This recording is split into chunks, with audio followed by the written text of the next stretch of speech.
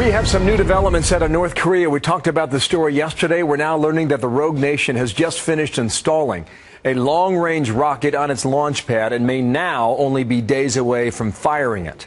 Greg Palcott's live in London, covering it from there. Many trips to North Korea. Greg, what are you hearing? Hey, Bill, we are hearing that the launch could happen as early as Monday. Our sources on the ground in South Korea backing up what we're hearing from the media in the region, and they are saying that the three-stage rocket is now assembled at the launch site in the northwestern part of the country.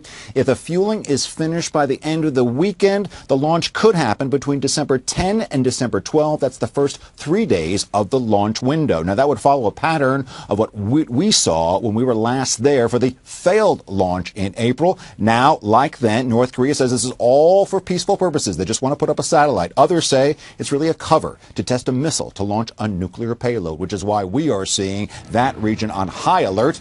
Japan deploying Patriot missiles, South Korea revving up a brand new Israeli-made missile defense radar system. Both these countries promise to shoot down anything that might go astray, Bill. Wow.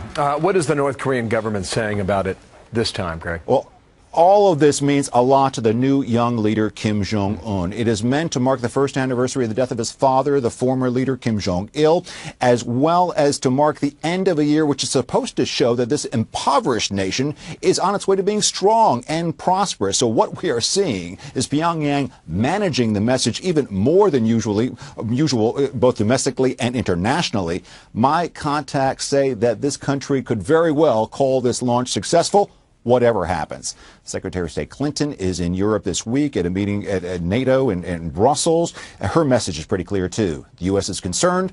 It wants North Korea to stop. The reason? Also pretty clear. If this missile works, Bill, the range could be as long as over 6,000 miles.